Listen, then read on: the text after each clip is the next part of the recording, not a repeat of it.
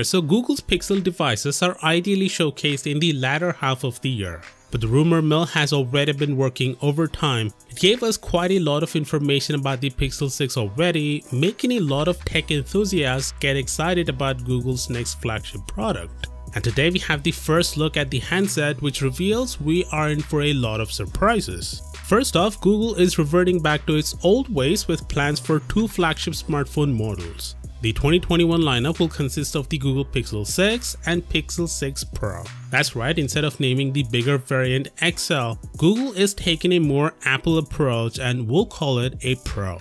But the design is where things just got interesting. These images are courtesy of Jon Prosser, who, as you know, is one of the top Apple leakers out there. And they're based on the actual real hands-on videos of the handset. A few weeks ago, we got information that Google is changing their design language with the Pixel 6. They'll actually be moving the front-facing camera from the top left corner over to the top center of the screen, while also reducing the radius of the camera cutout. And that's exactly what we see here. Not only they have reduced the size of the cutout, but also managed to slim down the bezels quite a lot. Also, the display is slightly curved according to Prosser, and that's absolutely amazing. I'm a huge fan of curved displays as they give the handset a more futuristic look. And don't worry about accidental touch activation being a thing on this phone because the display is only slightly curved and wouldn't hinder the user experience, much like the latest Samsung flagships. But in any case, with curved displays and minimal bezels, the Pixel 6 and Pixel 6 Pro look just as modern and beautiful as other top smartphones out there.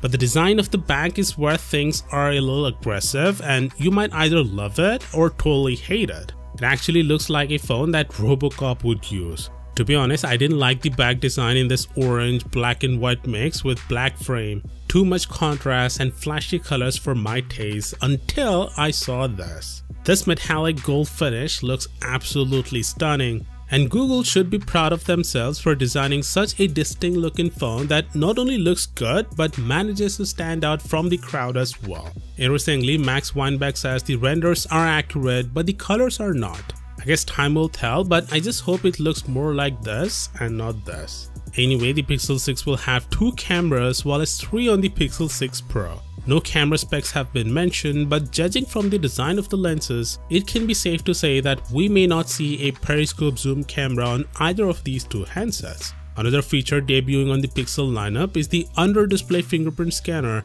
meaning Google is finally saying goodbye to the rear-mounted sensor. Prosser explains that Google is making this aggressive design change because they're betting big on this phone, as it's going to be the first Google phone to have their in-house Google silicon called GS101 designed in collaboration with Samsung. With this phone, Google marks another change in their strategy, a strategy which can take Google to the big leagues with Apple and Samsung, because with this chip, Google can now control the whole stack, from software to hardware, something that Apple does. And that means a well-optimized Pixel handset, much like the iPhones.